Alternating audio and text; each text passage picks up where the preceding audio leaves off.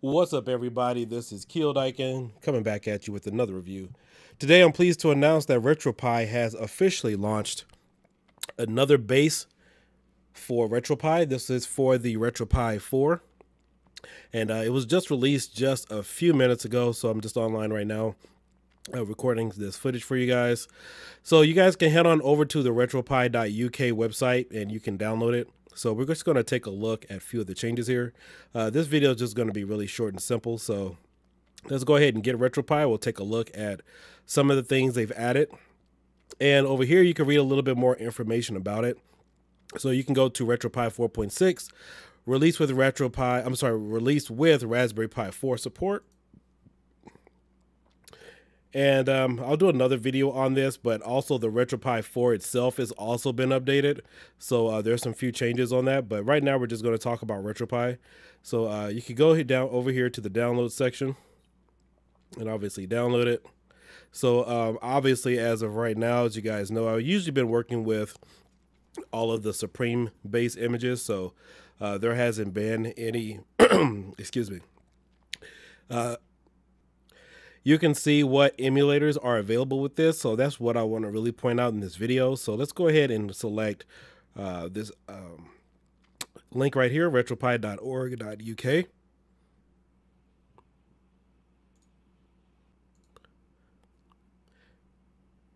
And let's see what it comes with.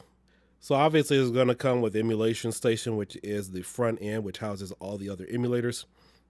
You get RetroArch, you get Retropie. So we'll just kind of scroll through really quick. This is pretty good, decent.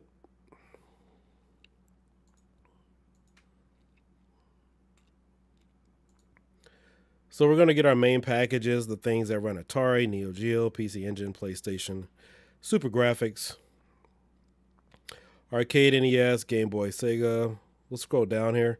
I think the really more important ones are Arcade, and so just want to see if there's any comparison between what the Supreme Images and Code has already put out and loaded.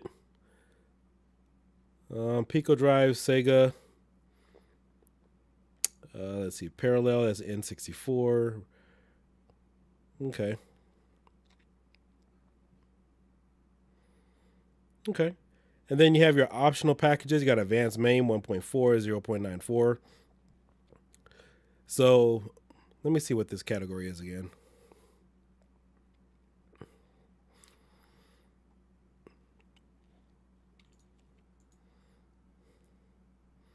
So these are all the optional packages that I see here. And I know we're slowly kind of coming down to the end of the list.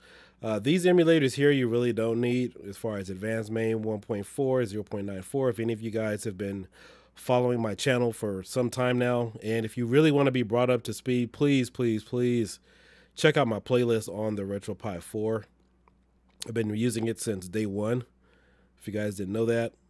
I was with the Supreme team, so we were the first ones, or actually pretty much the only ones that put a Supreme or base image out at the time. But right now I'm just testing images and stuff, so right now the Supreme team is only comprised of devs. But for the most part, I've been using this since it came out, since day one, because, well, I had a hand in that.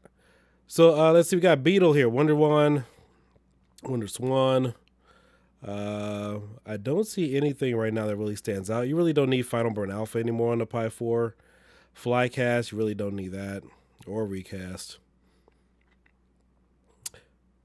Oh, that's new. MAME 2000. I have not seen. Let me see. Has MAME 2000 already been there? No. I know MAME 2010 has already been around, so that's okay. Okay. So as you guys know right now, Pi 4 can emulate all the way up to, let's see, what is the last one? I know you got Naomi, you got Atomic Wave. I know you have MAME 2016 and MES and MAME. So those are the latest versions for Arcade. I just wanted to see if they added on anything else that's been new. I know Redream is also new.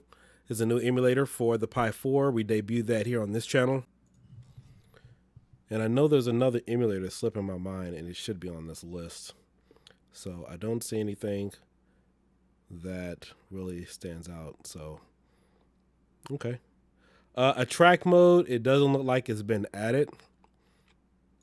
Or it has been on the ARM based upon this demographic. So that would be new if it is possible to add. So, as you guys all know, a track mode is on the Pi 3B Plus, but it is not on the Pi 4. It just doesn't work. So if they added that, that would be super grand. Hats off to the official team with them adding that, if that is on there. Oh yeah, GameCube, the Dolphin emulator is pretty much the last emulator that has been added to the Pi 4. So based upon this diagram in ARM, it looks like it is loaded over here in this section, if I'm reading this correctly. If this is possible, you would have to activate this through Pixel and not through Emulation Station, because Dolphin is a 64-bit emulator. It is not 32-bit. So, see about that. So, again, I'm not fully understanding this menu right now as far as some of these things on here. So I'm just kind of skimming through this because it was just announced. I'm just going through this really quick for you guys. Let's take a look at what else we have here. Sega Saturn emulator. The emulation can run from through an x86 or the 64-bit OS.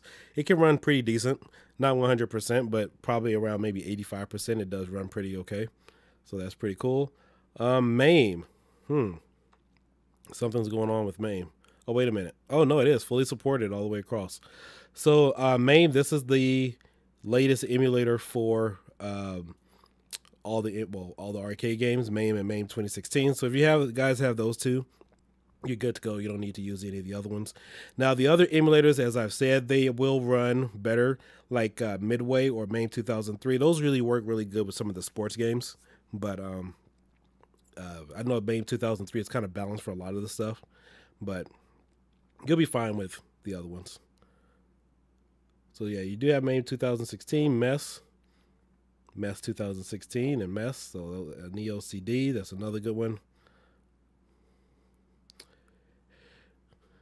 And we're coming down to the end here. Open bore. Let's see, what are we doing here with open bore? Looks like there's some compatibility there. PS2 emulator. Have to look into that one. Dreamcast emulator, that should be added on here as well. And you guys shouldn't have to go through desktop to use Redream. You can use that through Emulation Station. I know originally when Dirty Gaming added, and a couple other guys, they added it to Emulation Station. They or to the Pi, you had to go through Pixel, but no longer. You can access that through Emulation Station. So that was all made possible months ago. And let's take a look here.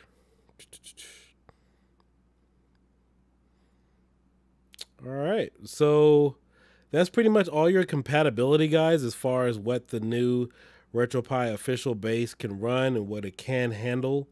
So stick around for some updates. I might try it out. I got my own custom image I'm working on based on Supreme Pro, but I'm sure you guys will see some other images based on this. And so we will find out in the next few days exactly how it holds up, because I know the last version or weekly builds that were released, they really weren't too promising, and that's based on some of the professional opinions that the guys I know. So all right, guys, just wanted to give you guys a quick update and let you guys know what you guys are in for. But it appears to be that Retropie official is here for you guys to test out and try. So give it a try, and if not, leave me a message. Drop a comment down below and let me know what you guys think about it. You guys have a good night.